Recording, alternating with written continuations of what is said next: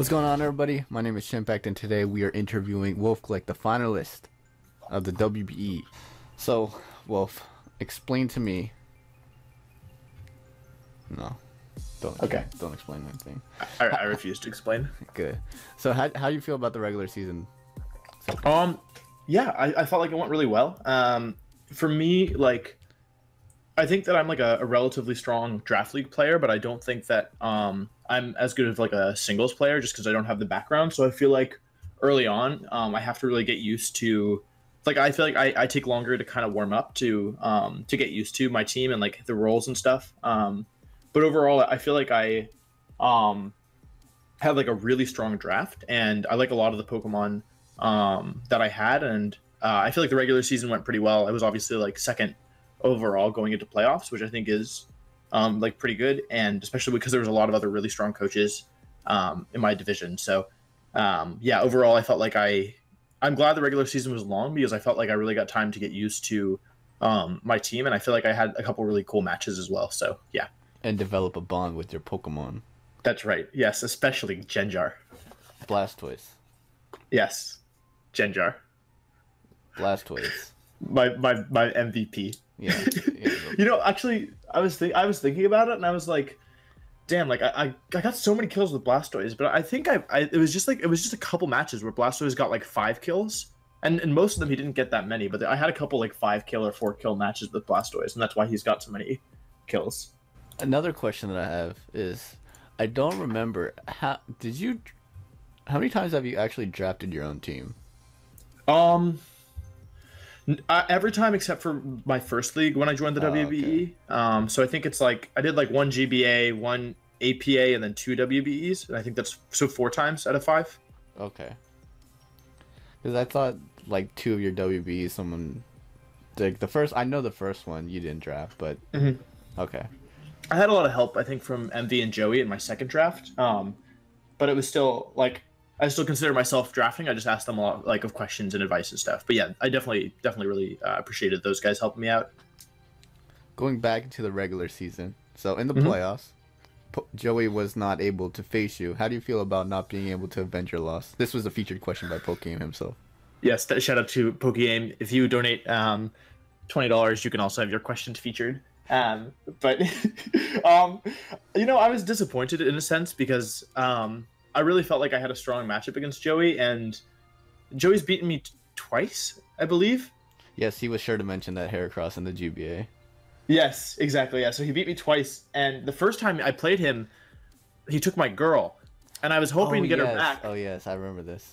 And I was hoping to get her back this time, but then he was like, I can't let Wolf have his girl back, so he took Zeraora.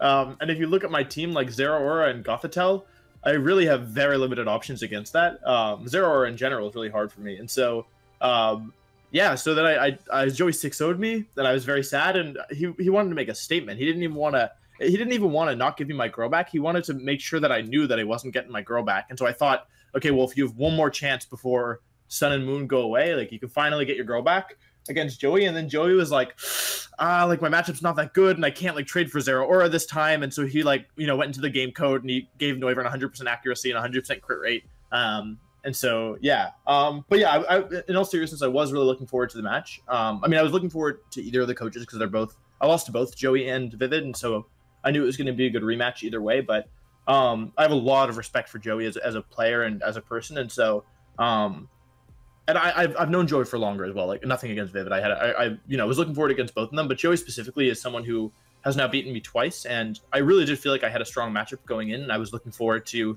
seeing how he like adapted his team to overcome some of the problems that my team presented, and also just to have, you know, a chance at redemption. But I was, you know, I was looking forward to it, but I was also a little apprehensive because I didn't want to go 0-3, you know, especially when I felt like I had a good matchup, because if there's one person who I feel like I could have a good matchup to and still get bodied, it's probably Joey. So I was disappointed to not play him again, but maybe he let me off easy, you know, maybe I would have lost. I think there's a good chance at least that I would have lost. So yeah, maybe it's better to not play Joey and be in finals than to play Joey and still not have my girl. Interesting take. So there's a phenomenon that is in your channel. Yes. These are your intros. Yes. Were they this season? No. I think they started in the GBA. I think. Okay. I did you was it I think you talked about bagels in the GBA. That's like I think the one that started them all. Okay. Yeah. So why? That's a really hard question for me. I feel like, and I'm not sure if this is true, but my impression in my head is that like nobody was ever on time for league battles. As a league player yourself, I'm sure you've noticed that. Like, no, it's always me that's like holding. I was gonna say it,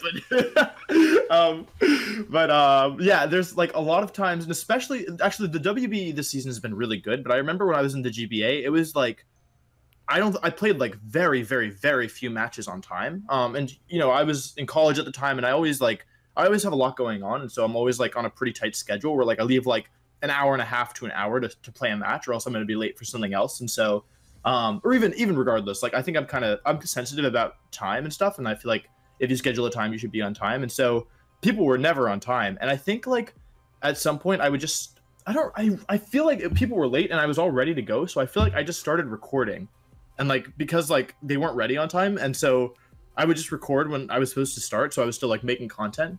And I think that's the origin, but I'm honestly not sure. Like, they could be unrelated. Like I think it was just like a mandate from heaven. Like I think I just woke up one day maybe and some like I was just like, I'm gonna talk about bagels in my video today. I really honestly, Chip, I can't tell you. I think it's because people were late and I had the extra time, but that might not be true. Quick afterthought or whatever. Is it bagel or bagel? I say bagel. Yeah, because I said bagel, and I didn't know if you were gonna say bagel as well, so I have this. As you've probably noticed, I mispronounce things a lot. No, but I know you do that intentionally. Right, but it's gotten to the point where it's not just in Pokemon. It's in my life in general, where like someone will say something and I'll just like say it wrong. So like I've gotten to the point where sometimes I can't tell what the real version of a word is. Like sometimes I'll say something and I'm like, oh yeah, so I was at game night the other day, and sorry, context. On Thursday nights, like every Thursday, my roommate and I have like a board game night, and we invite people over, we make dinner for everybody, and we just play board games. And we were playing this game where we had to. It was like it involves swords. It's called Shadows Over Camelot. It doesn't really matter. It's a board game, but like one of the main mechanics in the game involves swords. And I kept saying sword, and one of my friends was like, Wolf, you're being so annoying, stop saying sword. Like it's sword. Say sword, not sword.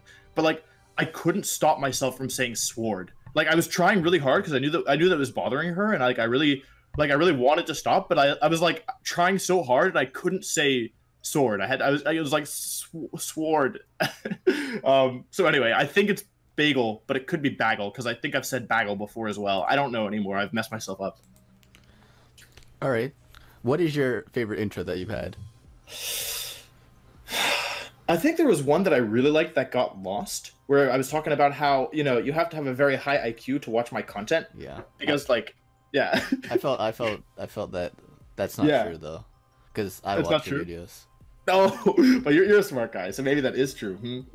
I think also like I feel like the bagel one is really what kicked off like a lot of my intros. Like I feel like that was when people really started like the comments. Getting into them. Yeah, like honestly, like, and this isn't what you asked, but I do want to say like it's really nice for me because I feel like my community really likes the intros, and I get so many nice comments just about the intros. Like I think on my last battle, almost none of the comments. Let me actually check really quick.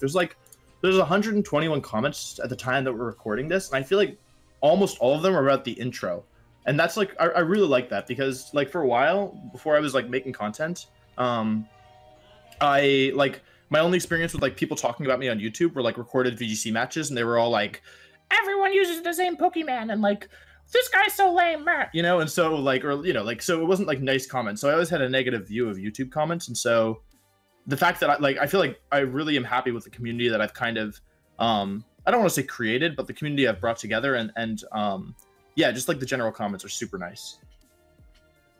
Intro starts at 0 and the intro ends at 34 seconds. You can stop the video there. Wait, Chimp, when is this going up? Probably after you play. Okay.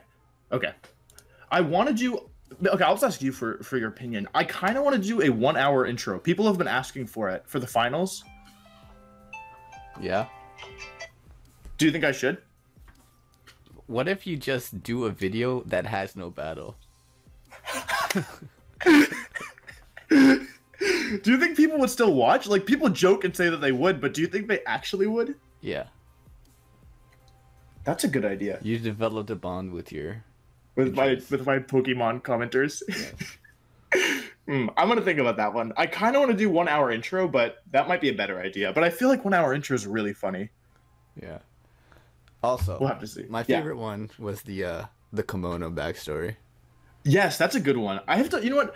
I actually, I have a project that I'm working on, but I can't spoil it. So, I'll when it happens, I'll tell you. Yeah, I actually went on Amazon and looked up kimono, and then I was like, Yeah? I'm actually not gonna buy one. So. No. Well, I'm still flattered nonetheless. I also like your opinions because I don't understand how anyone can say chocolate chip cookie is not the. Right. Thank you. Oh That my god. doesn't- Thank you. Like, I thought you were gonna go with a hot take and be like, okay, sugar cookies. No. Oh my god. That's blasphemous. Yeah. Like chocolate. Like, how do you not eat a chocolate? Like, yeah, I don't know. Right. Yeah, okay. Yeah. I mean, see, you know how I said you had a high IQ? It just got higher in my estimation. Okay. So Okay. back to the topic. What is Right. your favorite team that you have drafted? I would say either my current team or the last WBE team that I had, with Tornadus, Therian, Amoonguss, Entei. What else did I have? Mega Tyranitar, that was really good. Yeah, that was, and I had Mew. Oh yeah, that team was super good. I think either my current team, because I've only ever drafted 5 singles teams, and one of them, 4 singles teams because I didn't draft the first one, and 2 of them.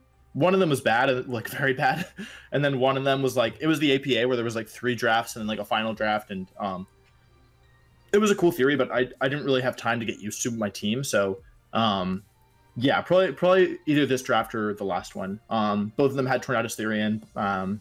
Yeah, I'm really not sure. I really felt like my last one was like super strong, like Mew, Tornadus T, Mega Tyranitar, Stoutland, Amoonguss, Entei. I'm trying to remember what else I had on there.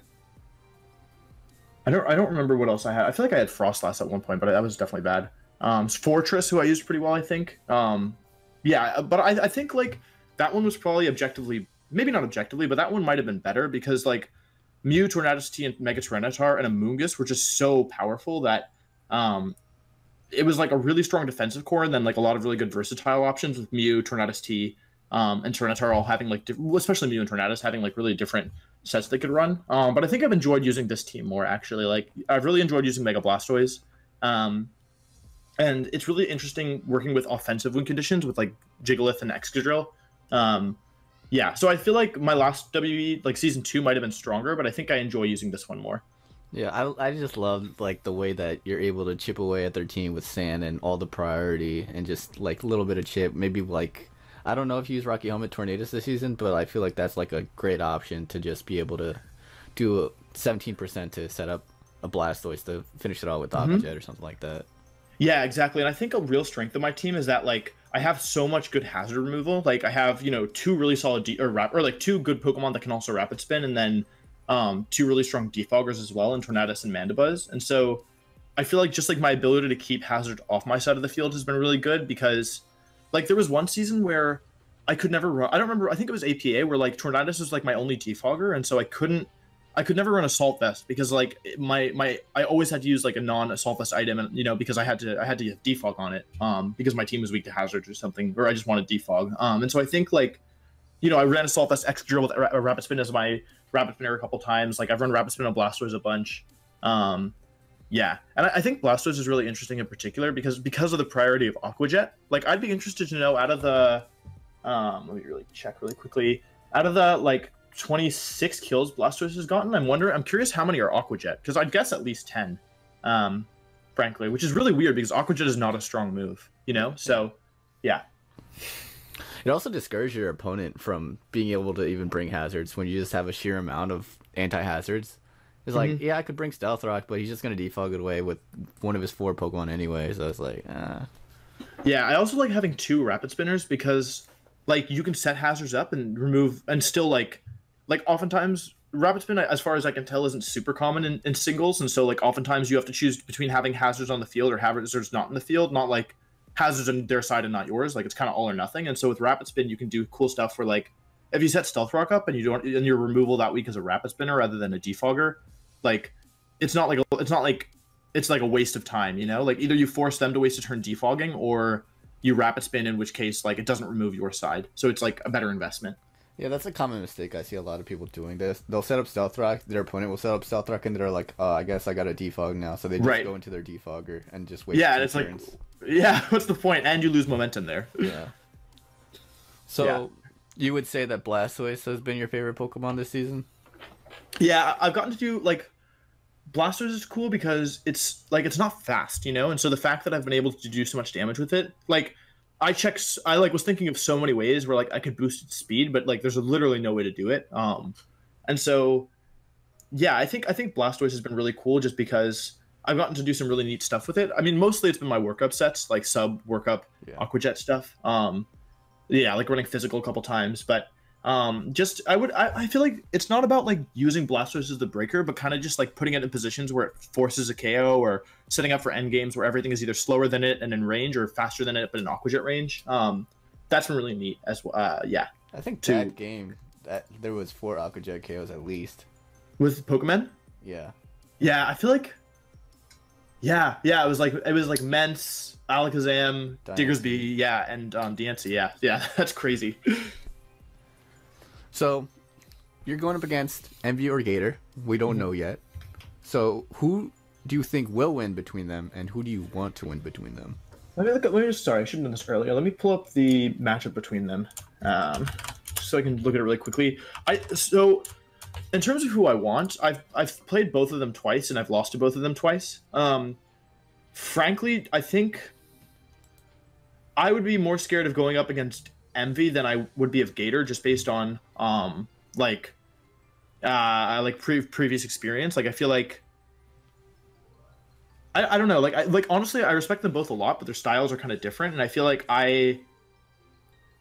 Envy is more likely to do some really off the wall stuff, which is both I think one of his strengths and one of his weaknesses, because like I think having watched him this season, like I think he is somebody who like can really catch his opponents off guard, but because he oftentimes does unorthodox stuff, he like if he then is caught off guard in return, it can be hard for him to come back because he has like his normally like very specifically built, and so if things don't go according to how he's built, it can be tough. Whereas Gator, I feel like, is a little bit more conservative, still like creative, but like more willing to go like a more structured. Like I feel like Envy is more like I'm gonna hit you with stuff you've never seen before, and Gator's more like I'm gonna build like a very solid, like you can like what's coming, but you're still not going to be able to beat it style. I don't know if that's accurate, but that's just kind of my impression.